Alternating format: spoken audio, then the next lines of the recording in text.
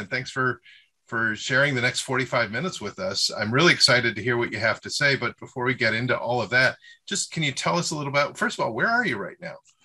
I'm in Dana Point, California. We just moved here. We actually have been traveling the country in our RV for the last 4 years, which is one of the nice things about what we do here. As long as I have a good internet signal, then I could go anywhere. So I've invested a lot into hotspots and all the different ways that I can make sure that I always have a good internet signal wherever we go. So we traveled for about 4 years in our RV and decided to settle down here in Southern California because this is where the grandkids are. And there's no way grandma's going to be anywhere where the grandkids aren't. So they're getting to that age now where they know who we are and they like having us around. So as soon as they stop liking having us around, we'll hit the road again.